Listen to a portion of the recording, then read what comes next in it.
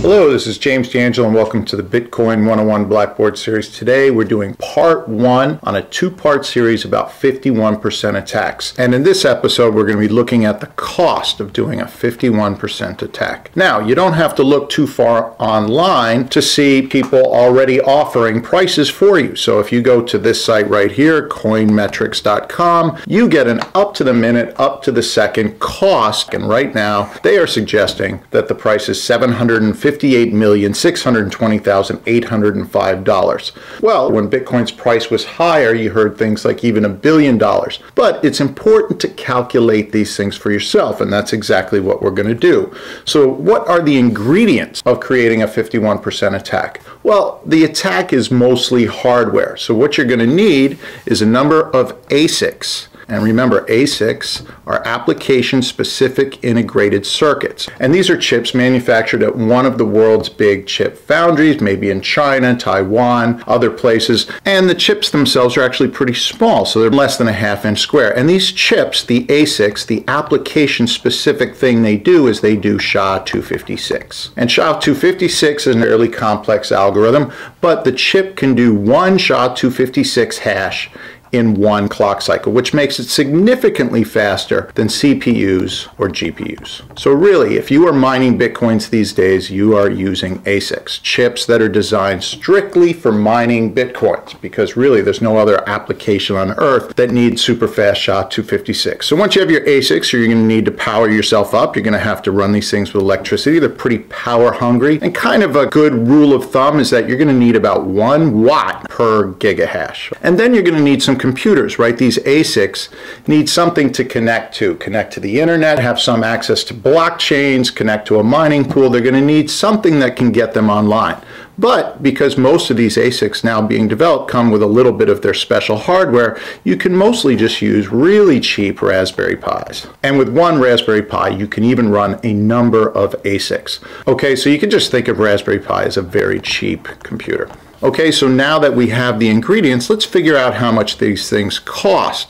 So in terms of buying ASICs, there's a number of companies that are now offering sort of the fastest ASICs available. And to get our baseline numbers, we're going to look at KNC. So let's hop online. And here we are at KNC Miner's page.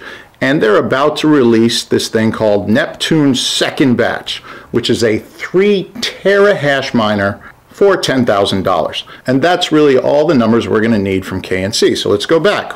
The KNC Neptune gives you 3 terahashes per second for 10,000 USD. And so you can think of that as 1 terahash per second is going to cost you 3,333 USD. Okay, so now we're missing one very important number as we do our calculation.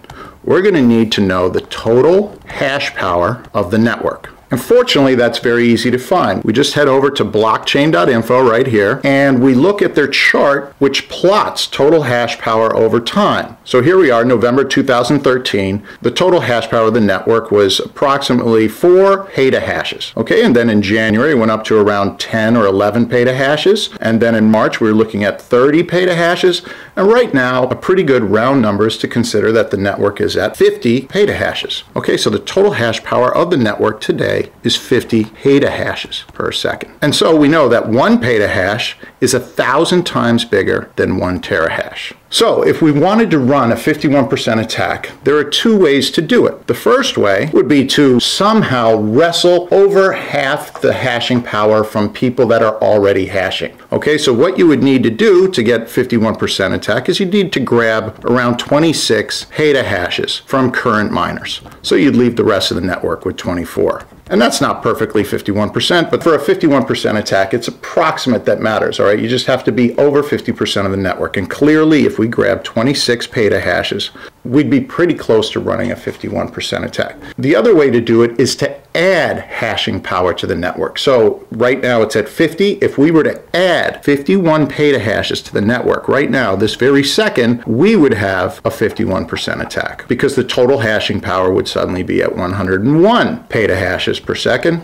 And we would own 51, which again is not an exact calculation, but it's greater than 50%. Okay, so these are the 2 ways that you could do it. And so to calculate our 51% attack for today, let's calculate using the higher number. Let's add on to the network 51 petahashes today and figure out how much that's going to cost. So the first thing we're going to want to do is we're going to want to figure out how many of these KNC miners right here, these 3 terahash per second, that we're going to have to buy to get 51 petahashes. Well, that's pretty easy. We take 51,000 and we divide by 3. Remember, a petahash is 1,000 times a terahash, so this is the calculation we'll need. So let's go to our calculator and we'll type this in. 51,123 divided by 3 equals 17,000. So we're going to need to call up KNC and get 17,000 Neptunes. And we know the price of those Neptunes, they are 10K a piece. Okay, so 10,000 times 17,000 gives you $170 million.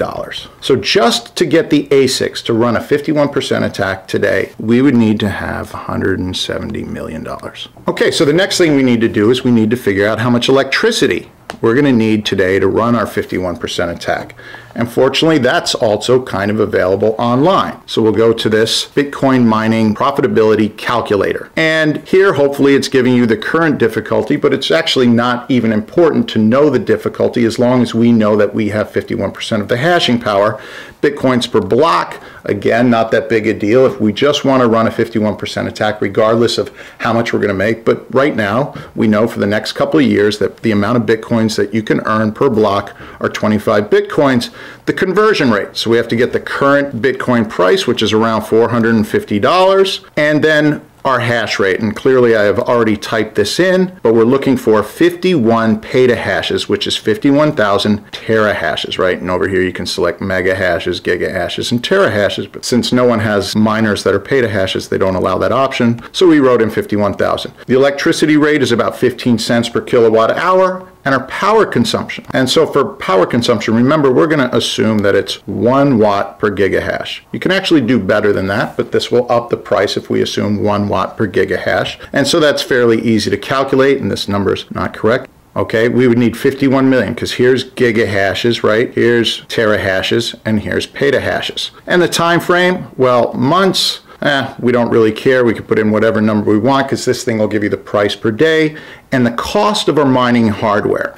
Now remember, our mining hardware costs $170 million, but since computers are required to run this mining hardware, and you don't need very expensive computers at all, in fact you can buy them much, much cheaper than you would buy the ASICs themselves, let's toss on another $5 million worth of computing, basically Raspberry Pis, okay? So that our total hardware is going to be $175 million. And again, that number's not truly important, but let's make sure we've got thousands, millions, 175. And profitability decline per year, again, we don't really care. But this thing, fortunately, is now going to calculate our electricity costs. And here it is. Power cost per 24 hours, and that price is in dollars, and we are talking $183,000. So if we wanted to run a 51% attack today, now we have a pretty good price. We've got $170 million just for the ASICs. We've added another $5 million for the computers, and now we've added electricity. And our electricity in the United States was $183, so let's call it $185,000. So our total price is $175,185,000. Well, what's very interesting about this is if you go and look back over here, you see that they're giving you a number of 758 million, and the numbers changed since we started, so it's keeping it up to date. And so, contrary to what we saw before, you would get a current price of running a 51% attack of $175 million. Let's call it $176 million.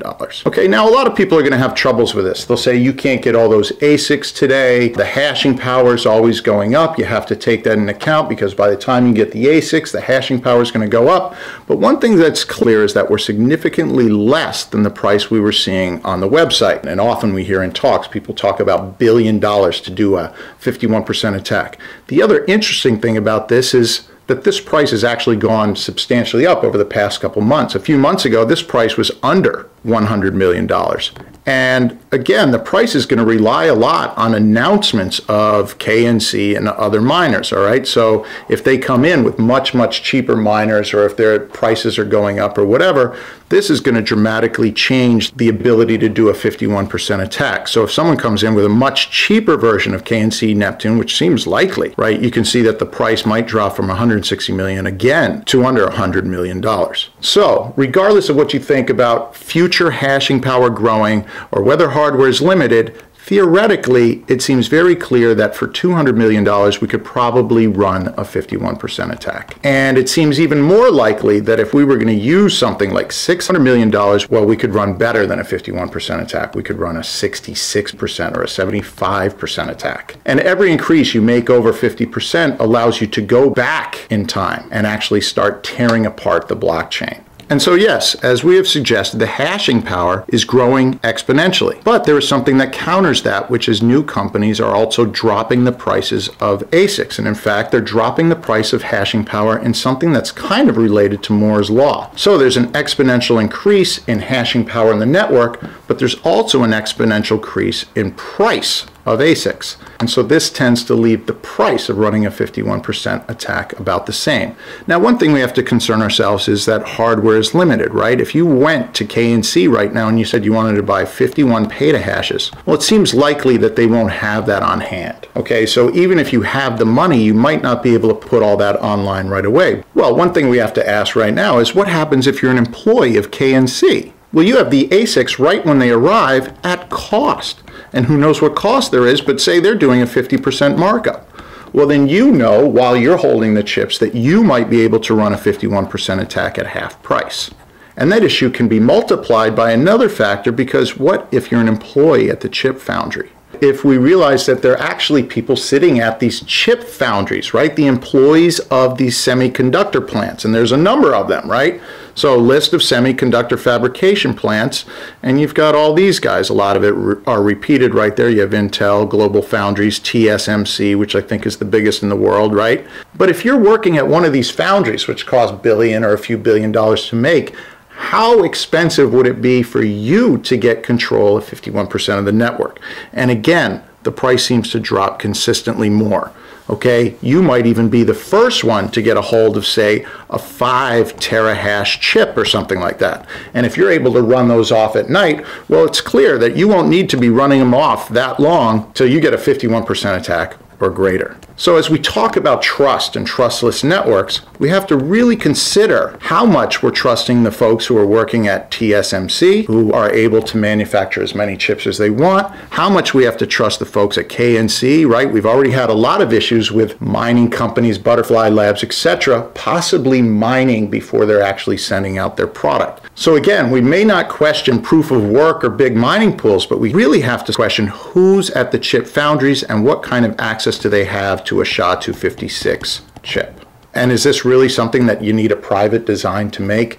No, this is a fairly easy chip to design. So that's one big question we really have to think about as we're looking at the future of Bitcoin. And so we really have to consider the possibility that someone working at a chip foundry or even a group of people working at one of these chip fabrication plants could drop the price of a 51% attack to well under $20 million. And this is troubling because whenever you go online and you see talks, you hear people talking much, much larger numbers, often in the billions, but certainly in the 700, 800 millions. And if you could really run an attack for $200 million, well, this is dangerous. And so we really have to start thinking about who can afford that type of attack. Well, we know that LeBron James, Tiger Woods, a number of soccer players, they're all making between advertising and salary well more than $20 million a year. So do we have to consider them as possible attack vectors for Bitcoin? We really have to understand that $20 million is a very small amount. So in part 2, when we look at malicious attackers, we're going to really have to consider that, yes, for a bank, this is tiddlywinks. Remember, HSBC paid $1.9 billion just in fines in December.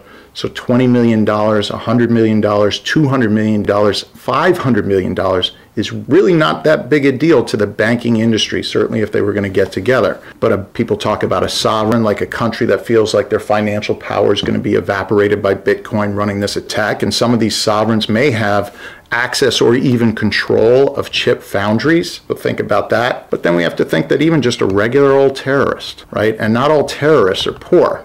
In fact, most of them aren't. Okay, Osama bin Laden's father was a billionaire. He was constructing half of Saudi Arabia. A lot of terrorists have a lot of money, and $20 million just starts to sound a little bit like $20 million.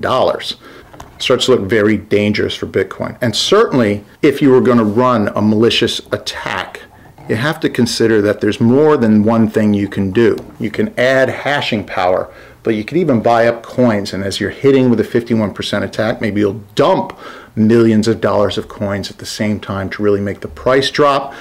Or, and we'll talk about both of these in the next video, there might be a way to lure miners away from Bitcoin as you're running an attack.